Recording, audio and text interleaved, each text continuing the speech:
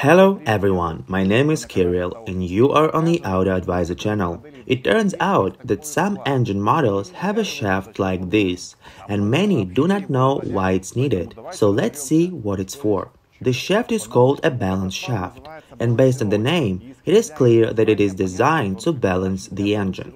The fact is that during the operation of the engine, so-called inertial or free mass forces arise. These forces arise when some parts move with acceleration, as it is in the engine. The piston and in the connecting rod make accelerated movement, and all this affects the engine itself. The force of inertia is equal to the product of mass and acceleration.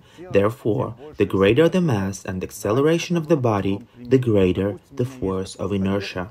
Let me show you a simple example. Let's say I have such an object.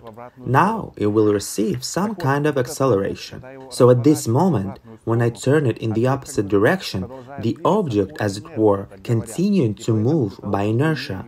And therefore, in order for me to turn it around, I need to overcome this force of inertia.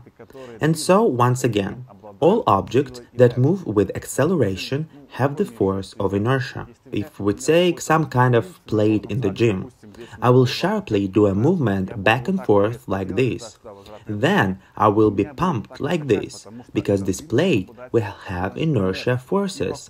And a similar situation occurs inside the engine.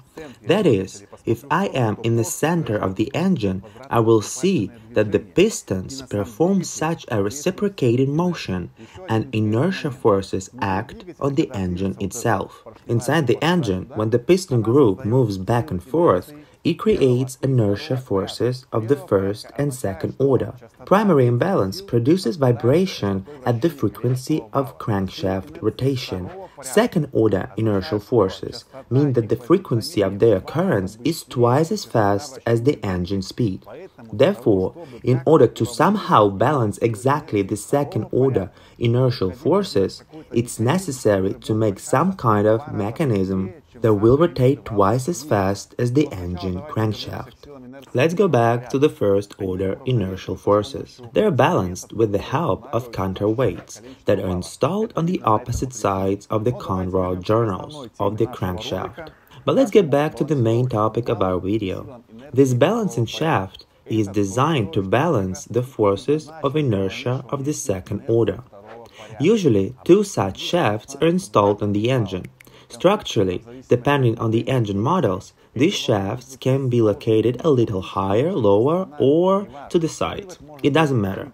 The drive can be either chain or using a gear. These shafts rotate directly from the crankshaft, as I have already said, and the rotational speed of these balancing shafts will be twice as high as the frequency of the crankshaft. Structurally, on this shaft, as you can see, there is a counterweight.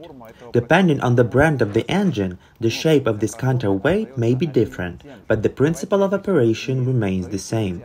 Depending on the rotation of this balance shaft here, the counterweight creates an inertial force in various directions. Suppose if you are in this position, then this counterweight's inertial force is faced in that direction, as if the shaft wants to move there. So if at this moment in the engine the piston group is also in that extreme position, then these inertial forces seem to balance each other out, and this balance shaft works. Well, yes, maybe I don't explain it well enough, but you must understand the simple truth that this balance shaft, with the help of these counterweights when it rotates, balances the inertial forces that are created by the piston group during engine operation. And now a little bit of history. Initially, the balance shafts were installed by the Mitsubishi Motor Company in 1976. I had a car with such an engine. It was made in 1993, and there were these balancing shafts, and the engine displacement was 1.6. So, over time, other manufacturers borrowed this technology. Now balancing shafts are installed by companies such as Audi, General Motors, and by the way, this shaft is from Mercedes.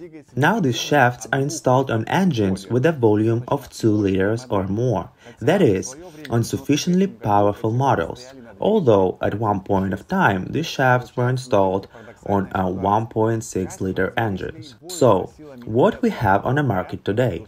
Some manufacturers are struggling to reduce second-order inertial forces and install such balancing shafts on their engines. This, of course, increases the cost of the car, but at the same time reduces the vibration load on the engine. The second part of the manufacturers does not react at all to second-order vibrations. They do not fight them at all and do not install any balancing shafts. Why am I telling you this? The problem is that, with high engine mileage, the so-called moment of overhaul comes, and when I disassemble the engine, it turns out that there are such balancing shafts inside, and there is a problem of choosing either to install new ones or simply throw them away. Since they also wear out over time, these bearings wear out, these gears wear out, and in general, it may someday jam. If the time has come for a major overhaul and you need to buy a new balancing shaft, be sure to visit our website AutoAdviser.by. There you can even buy 2 balancing shafts, and most importantly, there is a convenient delivery. So let's go back to the problem of choice. As you already understood, with high mileage, there comes a time when you need to either throw the shaft away, which is recommended by many repairmen. They say that this is basically an extra part, or replace it with a new one. As a development engineer, I still recommend that you do not throw the shaft away, but install a new one, since during the development of this engine, it was taken into account that this balancing shaft will be there to absorb excessive inertia and vibration from the engine as a whole and all its attachments. Do you know what it looks like for me? It's like when a person's tonsils are removed. It seems that he somehow lives without them, but in the future, there are some consequences. The same is true here.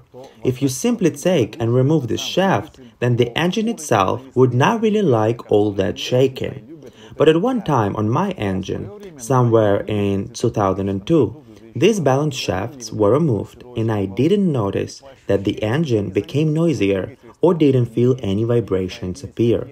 You know what I think? In the short term, when a little time has passed, you will not immediately notice any consequences of the fact that you removed this shaft.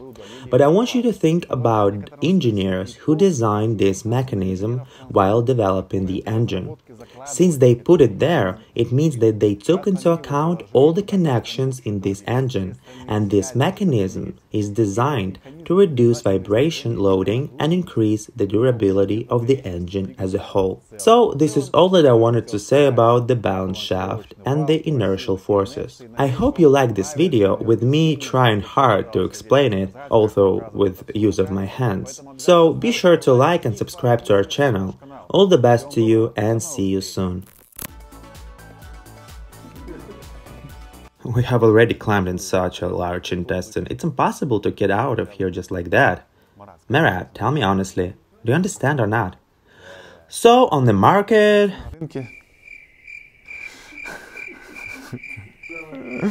Oh, как сейчас съем. This, of course, increases the cost of the design, but at the same time, or on these engines, there are no balancing shafts, well, unexpectedly. Okay, the end. The end. No, this is the end. Небольшая точечка.